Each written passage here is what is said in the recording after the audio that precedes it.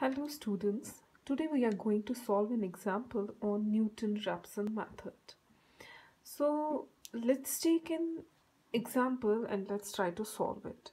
So here we are taking an example x is equal to under root of 25 and we have been given that solve this by Newton Raphson method. So first we have to make an equation out of it. Here we have x is equal to under root of 25. Then what we will do is we will do the squaring on both sides. So when we square it on the both sides, this will be equal to x square and will be equal to under root of 25 whole square. This will be cancelled, this square and the root will be cancelled on the right hand side, and from here we will be having x square. So x square is equal to 25, which implies that x square minus 25 is equal to 0 will be our f of x. So basically we are shifting this 25 to this side, so from here it is a positive value. Then when we will shift it from this side to this side, it will become the negative value. Therefore it implies x square minus 25 is equal to 0. So then this is our function, this is our f of x. Therefore f of x is equal to x square minus 25. So this is the actual function which we have to solve, for which we have to get the root. So if this is equal to, if the f of x is equal to x square minus 25, then in the Newton Raphson method, if you remember that we have to take the first order derivative of a function as well. So here the f of x is equal to x square minus 25. So the derivative, that is f dash of x, will be equivalent to 2x. This 2 will come here and this is the constant term, it will become 0. So this is 2x. Now we have to first of all check where the root will lie. So here you can see we will first of all try to put the values of x in the f of x equation and we will try to get the values. So the values where the signs will differ, the root will lie in between them. So let x is equal to 1. We are putting the x is equal to 1 in the f of x function. When we are putting it as 1, so f of x, this function will be equal to 1 square, because we are putting x as 1. So it will be 1 square minus 25. That will be equal to minus 24. Then again we are putting x as 2 in the same equation.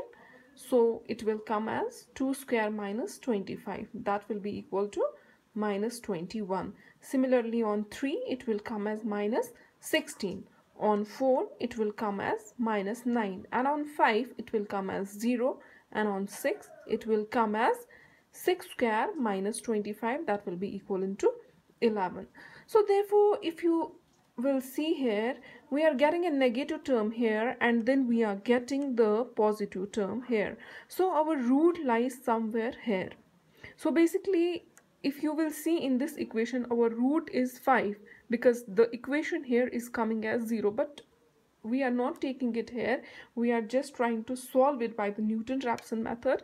So let's suppose that we will take the initial approximation as 6.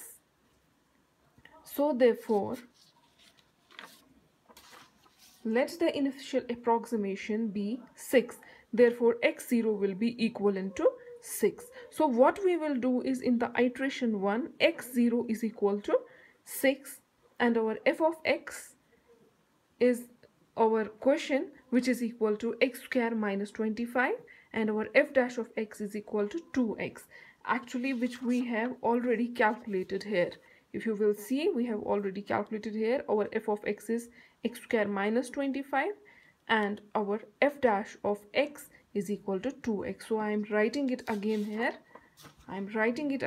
F of x is equal to x square minus 25 and f dash of x is equal to 2x.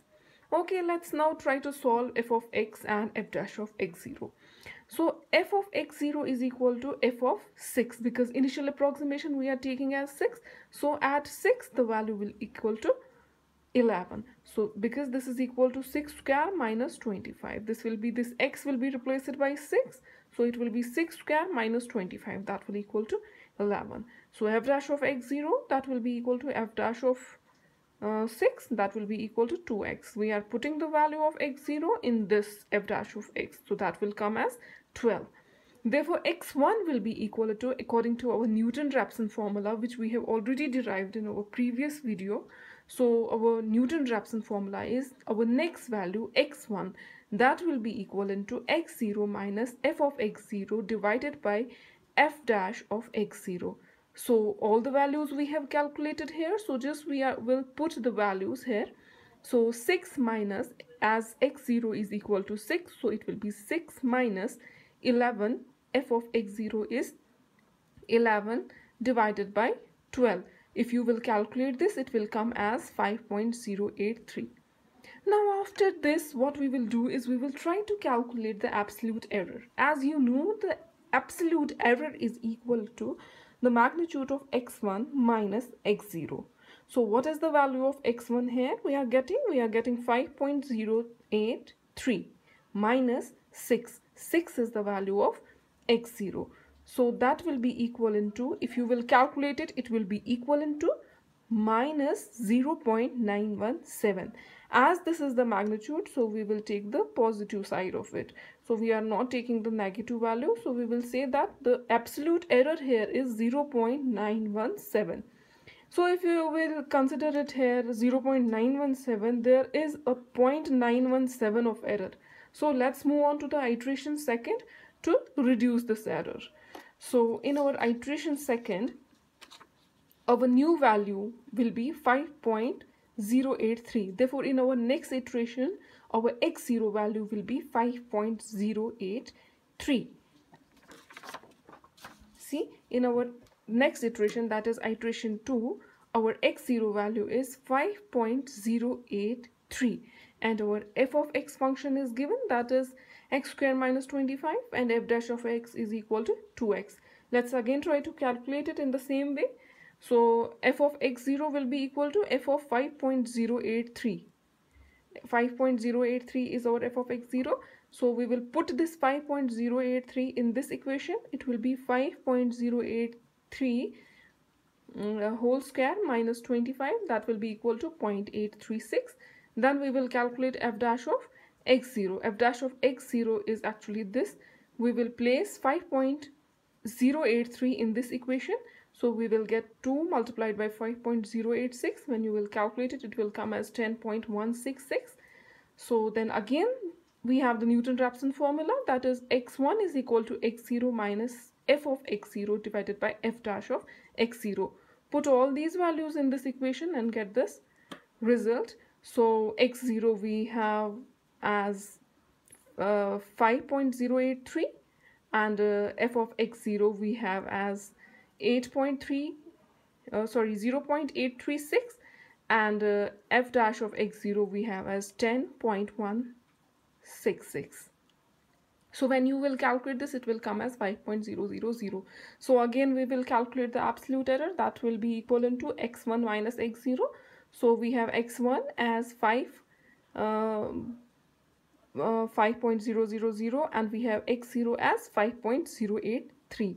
So our absolute error here is coming as 0.083. So somehow we are reducing this error, because in our previous iteration the absolute error was 0.917. Now in this iteration we are getting an absolute error as 0.083. That is, somehow we are coming closer to the zero. We are actually trying to get the value where our absolute error will be under the prescribed tolerance, or it will come closer to zero. So let's move on to the next iteration.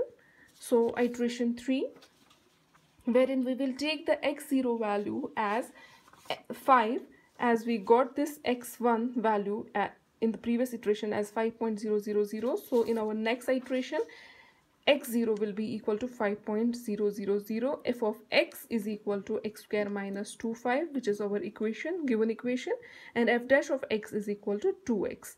Now again we will calculate it for f of x0 and f dash of x0 because we need these values in the Newton Raphson formula. So we are calculating f of x0. When we are calculating it, it is coming up to as 0, and when we calculate the f dash of x0, it is coming as 10.000. We will put these values in the formula, and again we are getting the value 5.000. So now we will again calculate the absolute error. Our x1 is equal to 5.000. Our x0 is equal to 5.000. So here we are getting an absolute error as 0. When we are getting the absolute error as 0, therefore it means that there is now no error. So there is no need to move to the next iteration. So we will stop here, and hence we will say the root of the given equation is 5. The root of the given equation is 5. Basically what we are supposed to consider here is that if the absolute error will come as 0, then we have to stop there. Otherwise, in my previous lecture, I have told you that the iterative procedure terminates when the relative error for two successive approximations becomes less than or equal to the prescribed tolerance. That means if your error comes under the prescribed tolerance, at that time you can stop your iterations and you can say that the root lies there. So thank you for watching today's video.